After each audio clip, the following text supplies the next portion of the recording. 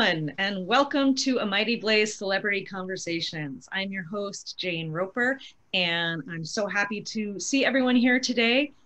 We have two fantastic authors who will be in conversation today. Really thrilled to meet them both. We're having a great chat back in the green room, the virtual green room. We have joining us here from Kenosha, Wisconsin, we have Larry Watson, and we also have Roxana Robinson with us today. So I will do a couple of brief intros of these two, and then I'm going to turn it back over to them and they will take it away and chat. And if you have questions as you're watching, if you're watching us live, feel free to throw them in the chat box. And if we have a chance, we will present them to the authors. In the meantime, just sit back, relax, and enjoy. Larry, first of all, welcome, Larry. Glad to have you here. Thank you. Larry is the author of 11 novels, including The Lives of Edie Pritchard, As Good as Gone, and Let Him Go, which was recently made into a film starring Diane Lane and Kevin Costner. That's very cool. When's that coming out? That will be released November 6th. Very exciting. Very exciting. So they managed to get a film before the world collapsed. Mm-hmm. That's good. Larry Watson is also the author of the fiction collection Justice, the poetry collection Late Assignments, and the chapbook of poetry Leaving Dakota. His fiction has been published in 10 foreign editions. He has received prizes and awards from Milkweed Press, the New York Library, the High Plains Book Award, and many others.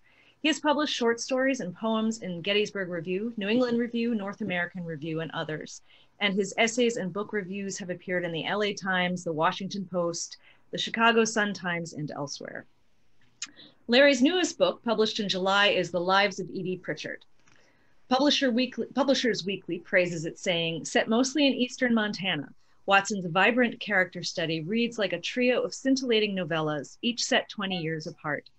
Like in the best works of Richard Ford and Elizabeth Strout, Watson shows off a keen eye for regional details, a pitch-perfect ear for dialogue, and an affinity for sharp characterization.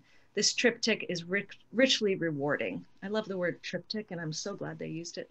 The Minneapolis Star Tribune says, Larry Watson is a Larry Watson is a riveting storyteller. This is a fast and compelling read, sparse and dusty as the open plain, not the ocean plain. That would be strange. As the open plain. Thanks for joining us today, Larry. Thank you. And Roxana Robinson is the author of 6 novels, including Sparta, which was the winner of the Maine Fiction Award, Cost, winner of Maine Writers and Publishing Alliance Fiction Award, and her most recent, Dawson's Fall. She is also the author of 3 collections of short stories and the biography Georgia O'Keeffe, A Life. 4 of her books were chosen as New York Times notable books, 2 as New York Times Editor's Choices. Roxana's fiction has appeared in The New Yorker, The Atlantic, Harper's, Best American Short Stories, Tin House, and elsewhere. Her work has been widely anthologized and broadcast on NPR. Her books have been published in England, France, Germany, Holland, and Spain. My reading comprehension today is suffering. I don't know what's happening. Roxana has received fellowships from the NEA, the MacDowell Colony, and the Guggenheim Foundation. She was named a Literary Lion by the New York Public Library, and she was the winner of the 2019 Barnes & Noble Writers for Writers Award from Poets and Writers. Of Roxana's new novel, Dawson's Fall, which is sitting there behind her on the shelf, you can see it back there. Booklist says, this documentary novel proves unyielding and compelling in its timely themes, with many depictions of how white men's seething resentment erupts into racist violence, and how Southern codes of honor and toxic values, particularly slavery, corroded individual lives and the national character. Author Amy Bloom calls Roxana a great American storyteller, and never better than when she braids history and fiction, pulling truth out of mere facts. Welcome, Roxana. Thank you for being with us today. Thank you for having me. It's a pleasure. All right. Well, I look forward to hearing you two chat. Larry, I'm going to turn it over to you. Thank you, Jane. Thank you. And thanks again to A Mighty Blaze for setting this up. It's just a wonderful series of events. I'm really honored to be talking to the inestimable Roxana Robinson today. I'm a big fan of her writing. both fiction and nonfiction. I just loved your Georgia O'Keeffe biography, and I also admire the work that you've done on behalf of writers through the Authors Guild. But we're going to be focusing on Dawson's Fall today, which has been widely praised. You stole a couple of my blurbs, Jane. Oh, sorry. Could say them again. Quite all right. Publishers Weekly, Robinson's descriptive and imaginative prose sings. In a starred review, Kirkus said, Robinson uses lynchings, duels, and sexual assaults to shed light on populism and toxic masculinity. And once again, this from Booklist, Robinson's documentary novel proves unyielding and compelling in its timely themes. But apart from my admiration for her writing, I was especially interested in talking to her about Dawson's Fall because she and I share something that I have to believe is not especially common in the 21st century. And that is that both of us had great-grandfathers who fought for the Confederacy in the Civil War. William Faulkner's great-grandfather fought for the Confederacy, and Faulkner died in 1862. But while this, in 1962, I'm sorry. But in our family, this fact wasn't much more than a kind of genealogical oddity. You managed to turn this part of your heritage into a work of art. Do you want to get us started by talking a little bit about that family connection? Yeah, it's, you know, I think that when you start out writing, you write to free yourself from your family. You write to break loose from whatever you grew up encased by. And then you write about the world. And then as you get older, not that I'm getting older or Larry's getting older, but if we were, then you start looking back and you start looking at your family to find out what you did come from and looking for some kind of understanding about who you are in relation to your family. So in my family, it's odd because I grew up sort of feeling that I was part of my mother's family, which is very much a New England family. And on my mother's side, there's Harry Beecher Stowe and Henry Ward Beecher, who is my great-grandfather. And I grew up being in New England a lot of the time. So feeling that I was very much a Northerner and that our family had really taken a position on slavery and abolition, and that I never had to write a word about that because anything I said could not be measured against Uncle Tom's Cabin, which is one of the most influential books ever written about slavery. So what would I have to say that hadn't already been said by someone in my family? So I never thought of writing about that. And then when my parents moved out of their house, which was probably 10 years ago, everybody was going through it and finding things in the attic. And both my mother and my father inherited lots and lots of family stuff. And we came across a small piece of mahogany, worked mahogany, with a note on it in my grandmother's writing saying, "This is a part of the pew at St. Michael's before the renovation." And I knew it was where my grandparents had been married in Charleston, South Carolina. And I knew that because Dawson was well known in South Carolina and because Charleston is the city it is, I knew somebody there would want this piece of mahogany, this piece of the pew from St. Michael's. And I had a friend in Charleston and I emailed her and I said, who would like this? Who's the head of the Historical Society? And so she sent out this message and we got apparently 3 different organizations wanted this piece of mahogany, this little thing. So, and then I got an email from 2 scholars who were writing a book about Dawson. And I sent off the piece of wood and then I started communicating with the scholars and they asked if I would come down to Charleston and appear with them in connection to their book.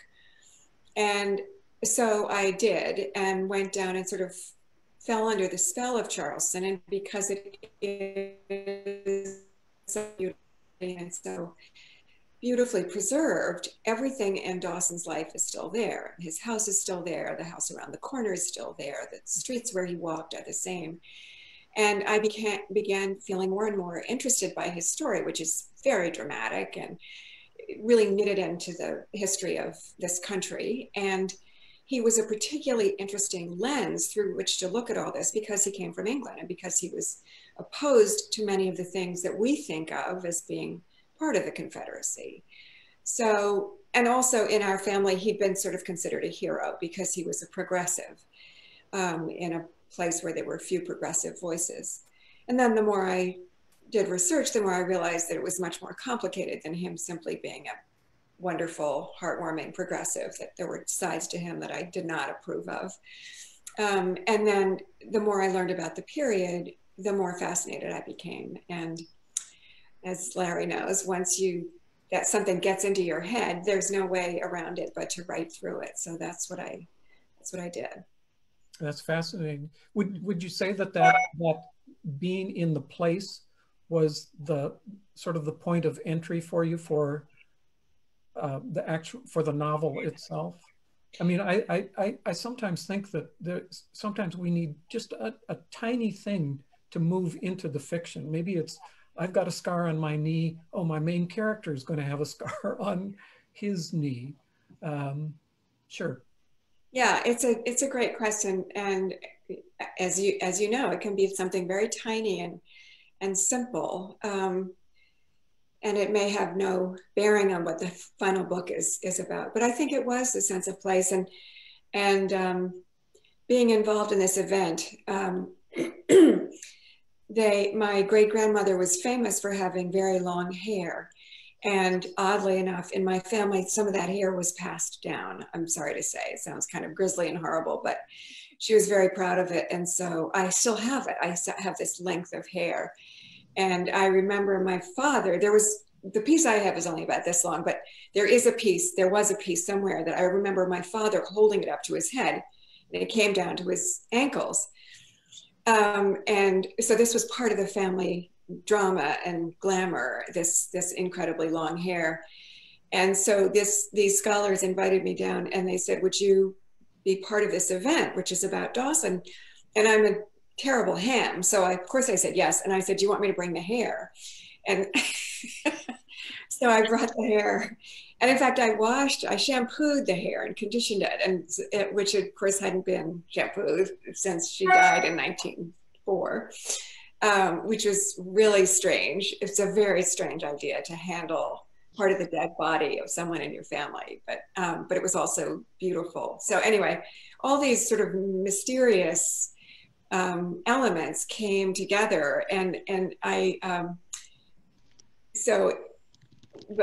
want to do a spoiler, but there's a part in the book in which my great-grandmother did something very dramatic, and so I stood on stage and I stood up in the beginning, I guess, and then while they were talking, I clipped this switch back onto the back of my hair.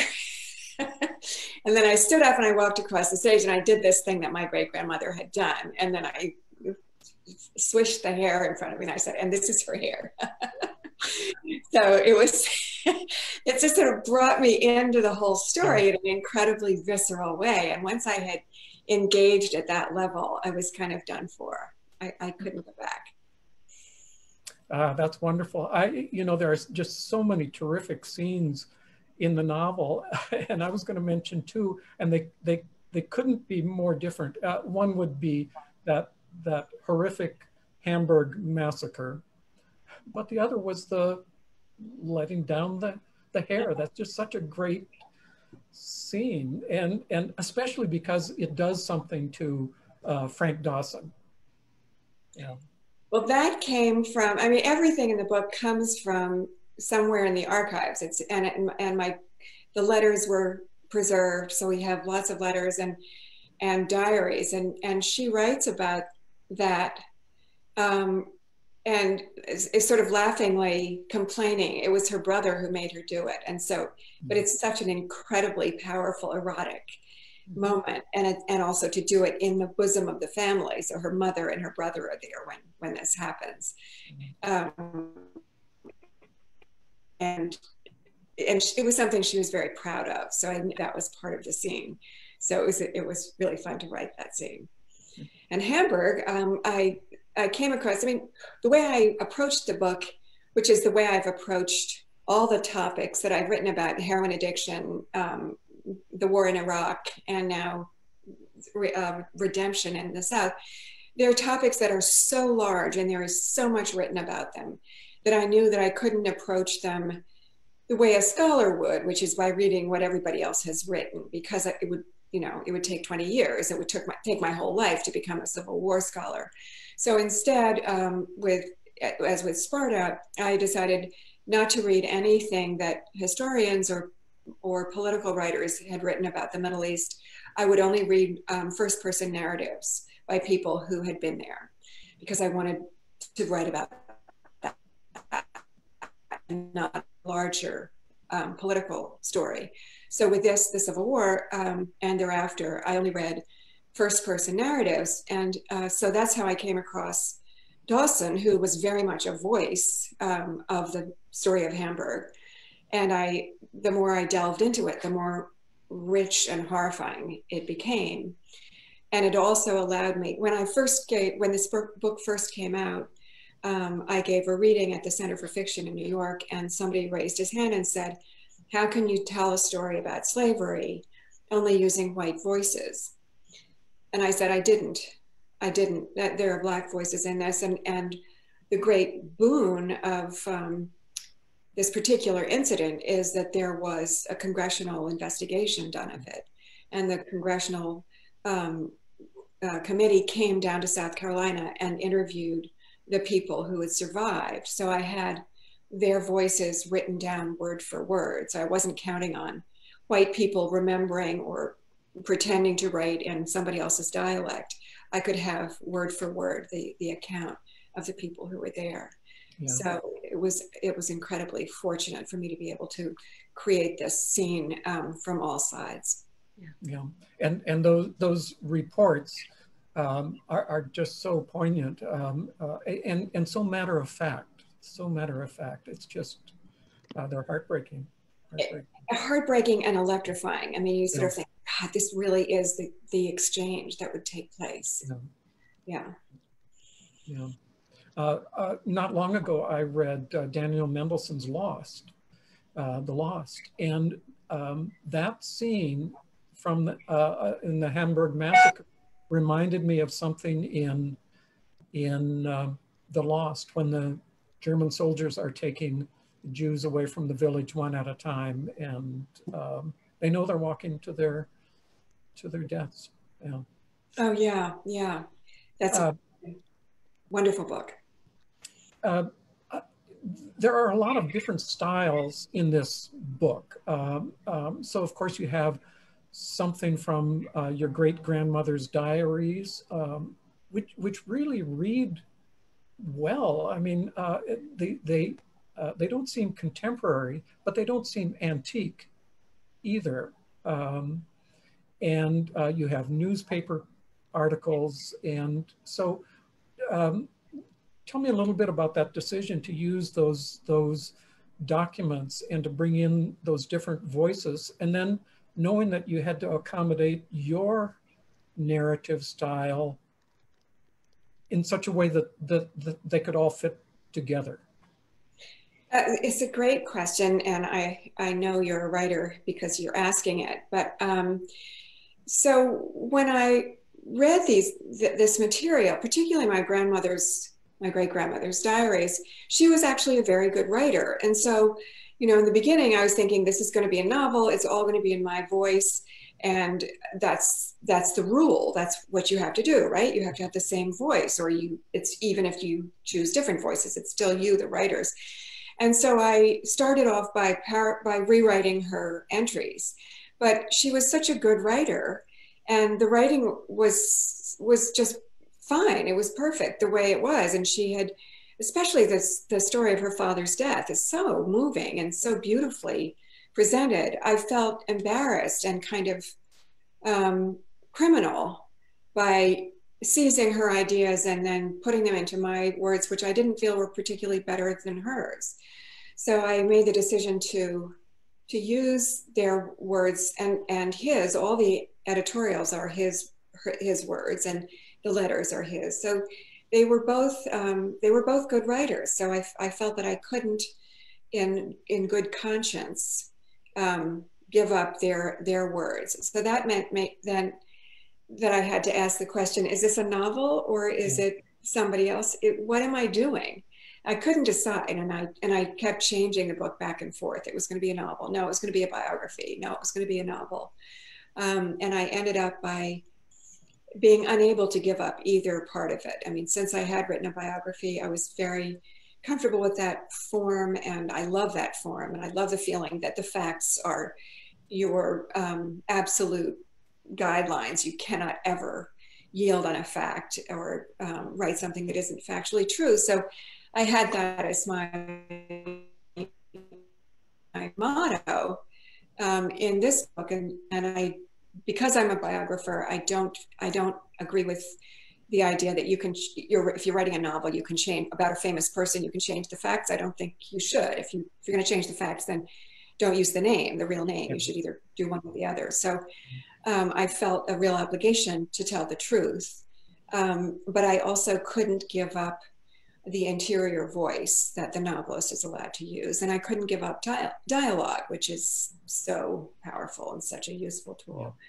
So I ended up calling it a biographical novel. And I was sort of thinking, well, I'm creating something new. And then, of course, I realized that Hilary Mantel had actually gotten there before me and done something very brilliant and perfect with this same notion. But it is based on that you can make history. It turns out that I thought everything she wrote was factually supported, but it turns out that she said that wasn't exactly true. But anyway, mine is. I haven't said anything in this book that I don't believe is true, and even the dialogue usually comes from something that I read in a diary or a journal or a letter. So it's all based on what I know of these characters. But don't you think too, though, that there is something apart from the facts of the material that you operate differently if by obeying a kind of novelist's instinct or intuition or impulse or something like that? So you might make decisions about structure or scene or something like that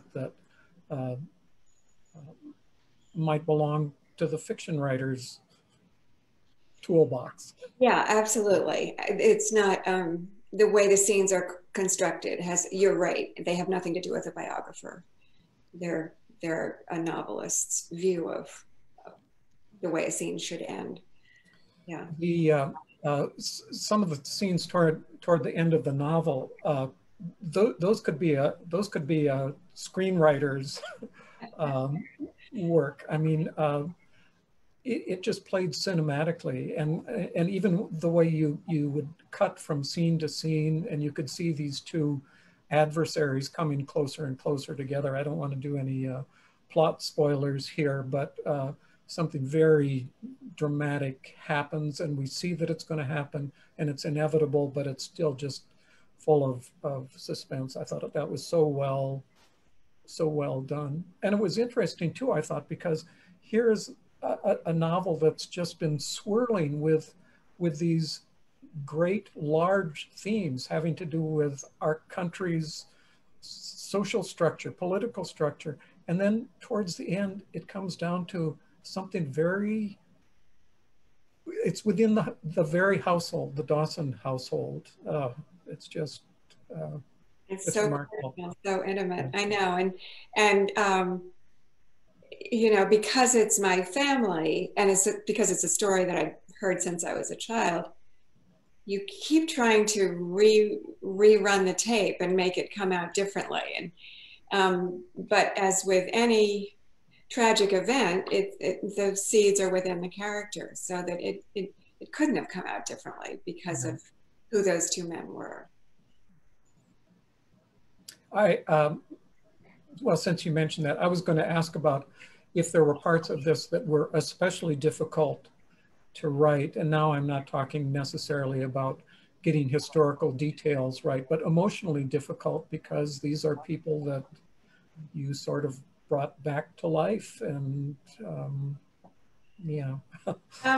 Yeah, and it's funny. I mean, so one of the things, one of the things that I learned about writing the O'Keeffe book was that I was asked to write that book after she died. And so of course I couldn't interview her. Not that it would have been easy to interview Georgia O'Keeffe. It would have been terrifying, and it probably would have stopped the whole project. She was so daunting, but I couldn't interview her. And so in one sense, that was a disappointment as a biographer, but I talked, of course, to many members of her family. And I realized at some point that talking to the family members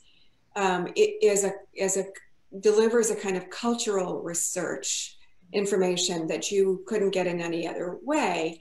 And so that as I was talking to her nieces and nephews and her grandnieces and nephews, I was learning to understand. I was getting a sense of the O'Keeffe family culture.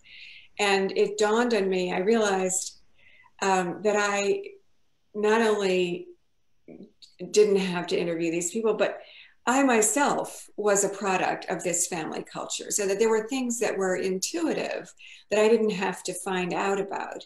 That I understood because I was the product of this kind of thinking. And at one point, my grandmother Ethel, or somebody, maybe her brother, wrote as a part of a memoir saying that Dawson had come home. He'd go to a musical event, an opera or a concert, and he'd come home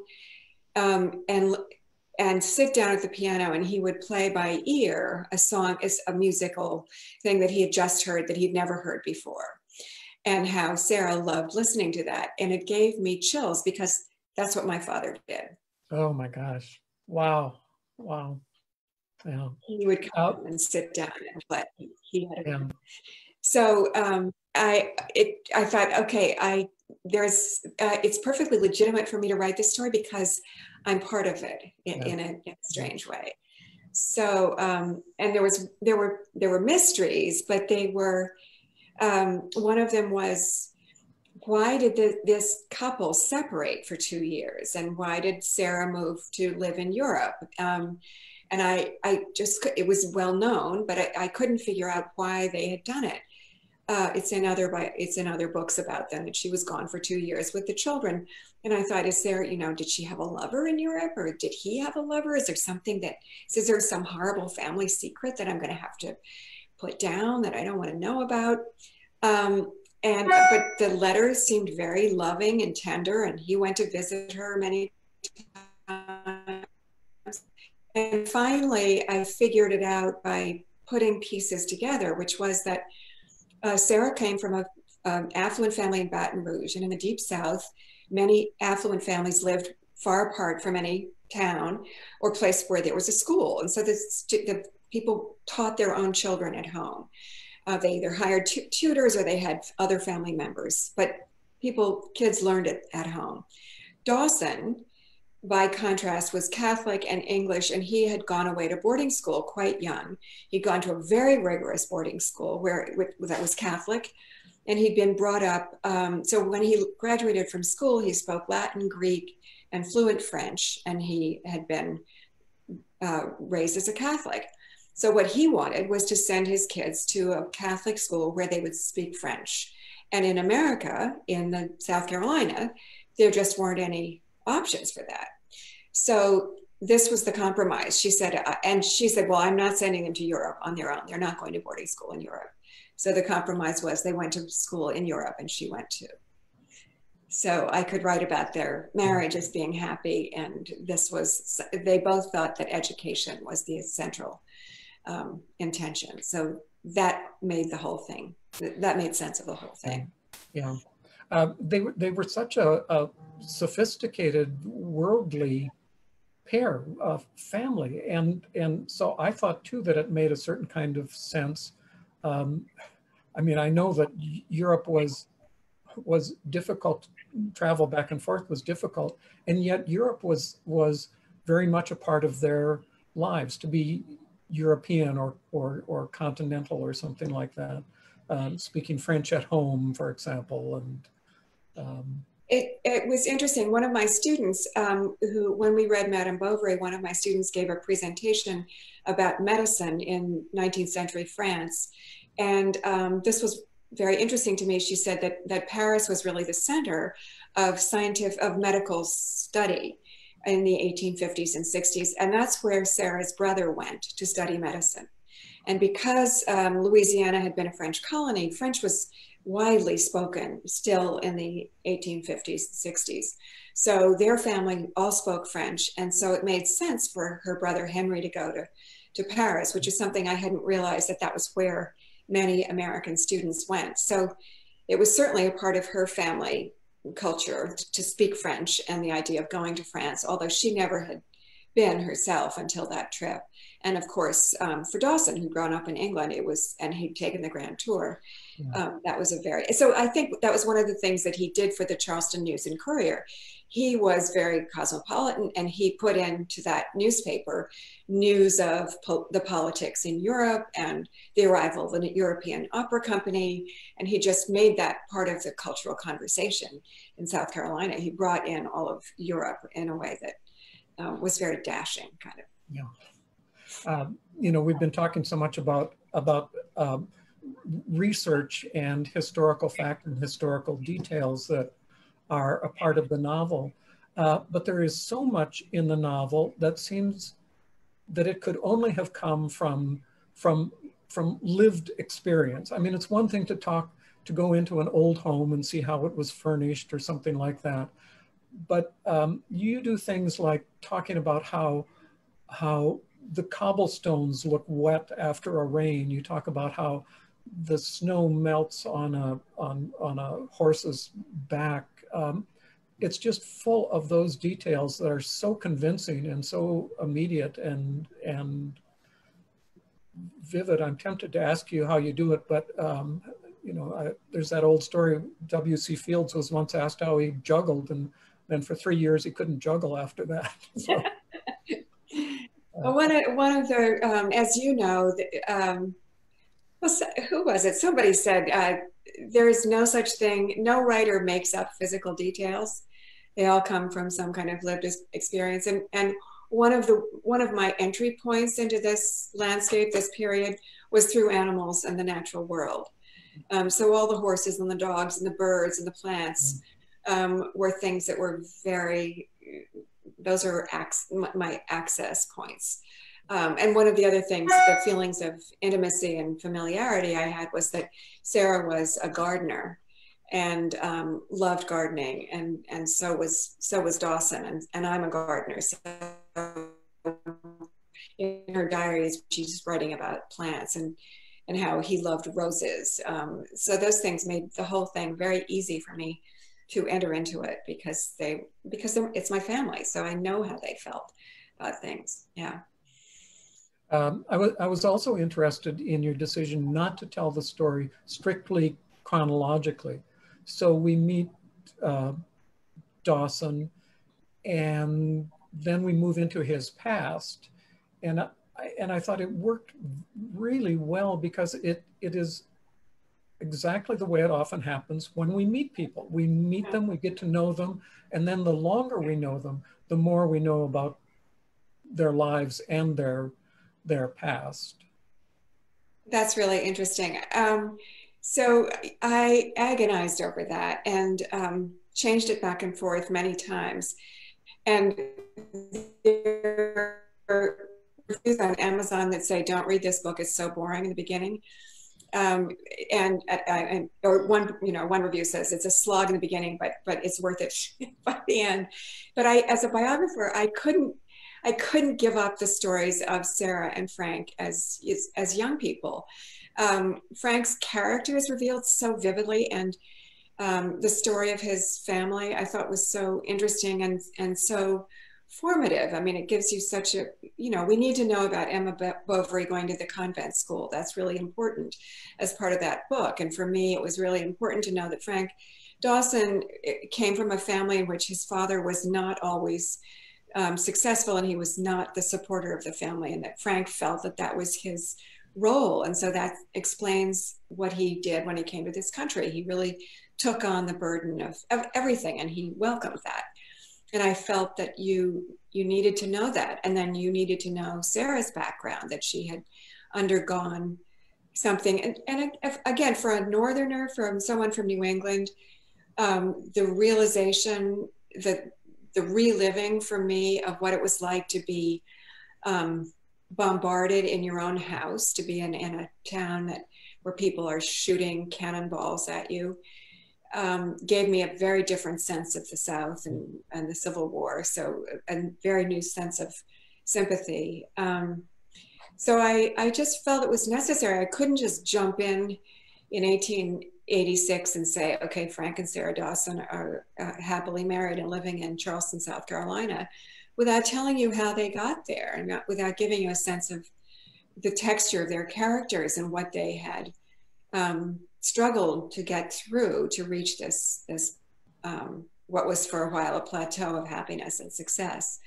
So I'm glad, thank you for your kind words. I'm glad you thought it was useful. It just seemed necessary to me, although that's not the most dramatic part. The most dramatic part comes in the second half. Yeah. Also, once we know that some of their background, it also adds an emotional complication to their relationship in a good way, in a believable and convincing way. And I think we realize then that, like a lot of good relationships, they have worked at it, and there are certain things that they have had to overcome, accommodate, you know. Mm. Yeah, I mean, there are certainly arguments, although that was one thing I didn't have access to, because Dawson writes his own memoir, which is called Reminiscences of a Confederate Soldier, which is well written, thoughtful, not very long. It's quite interesting. And then Sarah writes her diaries and journals, and she writes after this book happens. She writes an account of it. But then later, both her children write extensively about what it was like growing up with their parents. But by then, it's all sort of hagiography.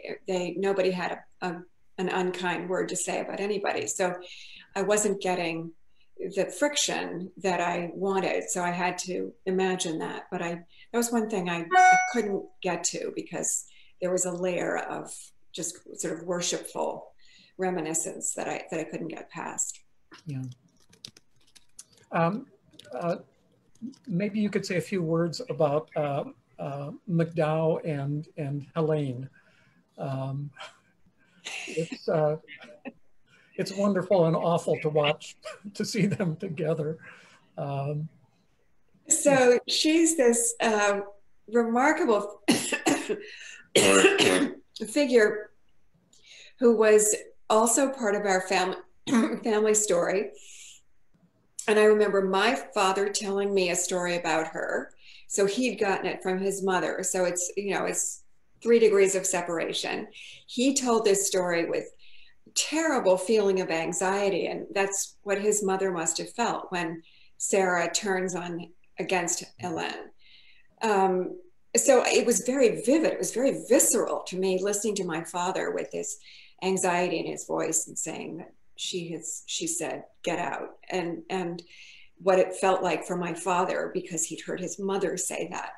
So I started off feeling sympathetic towards Helene, but the more I read from the newspaper, I'm not going to say why she was in the newspaper, but the more she became an ambiguous character, and there was so much that was documented about her that I came to feel that I did understand her, that she was, she was a young woman. She wasn't vicious. She wasn't malevolent, but she was not very deep. She was quite superficial, and she just was ready to have fun without regard for anybody else. And so she just got into an unthinkable situation. So I ended up I started off by thinking that she was an innocent, and she was treated very badly towards the end of the book by the people who were in authority. Yeah. So that was kind of a shockingly striking example of, the patriarchy at work. Yeah. But it still didn't mean that she was innocent, because she wasn't quite. Once again, I don't want to give away something toward the ending of this book, but there is a tragic incident um, that's very difficult to read about. But even worse is that there is an injustice following that that makes it even harder to take. It was really something. There's a question for you not to answer or something. Well, that's certainly part of the family story too. I mean, that's why this story was told. Yeah. With this echoing that shock that would go down in any family. That would be something that you can't resolve. You can never make it better. You can never make it come out right. So it's a story that gets told over and over in every generation. Roxana, we were talking a little bit before we came on about how many of the themes that you were writing about in the Reconstruction era, post-Civil War, sort of are having these echoes now with what we're seeing in the news and what's been happening over the past few months. So I was really curious to understand, from your point of view, did the research you did on this book, I don't know, change the way you perceived what's been happening over the past few months, or vice versa? Does, in watching the sort of racial reckoning that's been happening and some of the ramping up of violence that's been happening from, has that changed your view of your book? Yeah, both things are true. I mean, writing the book changed my understanding of this country, and watching what's happened since it came out has sort of illuminated the research that I did, the knowledge that I acquired. Somebody asked me to write an essay recently on the militarization of the police, which was a great topic to sort of delve into, and it drew on research that I had done for Sparta on what it's like to be trained to kill people, but also it drew very strongly on Dawson's Fall, because I now understand things I hadn't understood before about why we carry guns, and the tradition of carrying guns in this country is directly related to slavery, and that's when white men started carrying guns with the claim that they needed to protect their property, which meant runaway slaves. And they use this false argument that the Second Amendment was to allow civilians to carry guns, when it really meant that this country should have its own militia, which meant the army. It didn't mean people carrying guns in their glove compartment. But we have created this situation in which I think it's something like 40% of all the guns in the world are owned by civilians in America. And so there's a reason that we have police people who shoot people when they shouldn't, because they go out, unlike any other developed country, they go out into the civilian landscape knowing that they may be shot at any moment. And that's not true in England or Germany or France. So we've created this trigger happy or hair trigger set of circumstances that is based on racism. And, I think we're helpless. We can't seem to pass any gun control legislation, which would calm things down. But we have a gun happy population who use guns based on an inhumane institution, based on the presence of that. And we're just living out this nightmare of violence. Yeah, I mean, there are so many things that draw the line from then to now. I mean, I mentioned Faulkner earlier, and I thought over and over again about his remark that the past is never dead, it's not even past. And in this novel, you come to understand that violence, lynching, of course they are expressions of brutality and savagery, but they are also tactics, strategies for controlling others and for asserting a certain kind of, I think, political will in many cases. Yeah, and one of the things that struck me when I was doing this research was the fact that, so we're in the 19th century, we're 1875, say, and nobody moves around. Most people don't take even the railroad. So the way people get from one place to another is by walking or by horse, by carriage. So if you, after emancipation, the people who were part of a plantation still live within 20 feet of each other. So for the whites, it was inconceivable, it was absolutely unacceptable to be in the presence of people whom they thought they owned, whom they now don't. And that's what drove this cruelty, this sense of rage and resentment, that they now had to pay wages to the same people they never had to before. And this visceral sense of resentment was part of this. And when I realized that what happened in Hamburg was what happened all across the South. So here's the town of Hamburg, which is all Black, and it's right at the edge of Edgefield, which is all white. And everyone in Edgefield is resentful of everyone in Hamburg, and they live right next to each other, and they ride through each other's towns. And every time they see each other, they are resentful, the whites mostly. Yeah. So I realized it's in a way that I had never thought about before, this sense of continuing rage that would be the legacy of those years. Yeah, yeah. There's an observation in the novel that made me gasp, but of course, just a moment's thought about it makes you realize its truth. And that was something about the cotton industry and what was essential for the cotton industry to turn a profit. Yeah, free labor. Yeah. So and cotton, you know, was the engine that really made America a player on the world stage economically. We had cheap cotton, and we took over the market from India, which had controlled the market before, but we had free labor. So we could produce it cheaper than anyone else in the world. And so cotton became this gigantic economic machine.